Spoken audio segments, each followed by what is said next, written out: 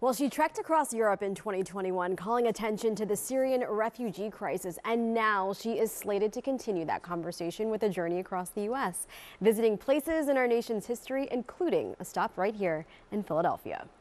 Little Amal is going to walk down South or up South Broad Street, kind of go through City Hall, and then end up at Love Park. Philadelphia Theater Company said they had been working for months to carve out a route and then pitch it to the Walk production team.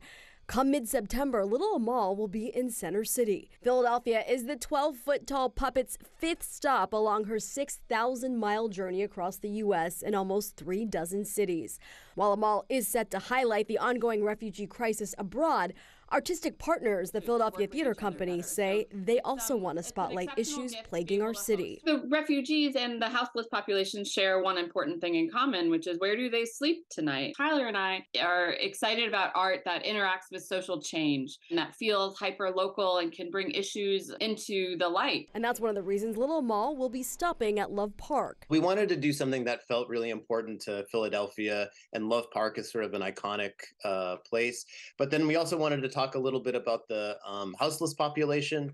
So we're working with Broad Street Ministry. Amal has gone across Europe, meeting celebrities and even stopping in Brooklyn, New York last year, tugging at the social consciousness of those who see her and also bringing people together through art.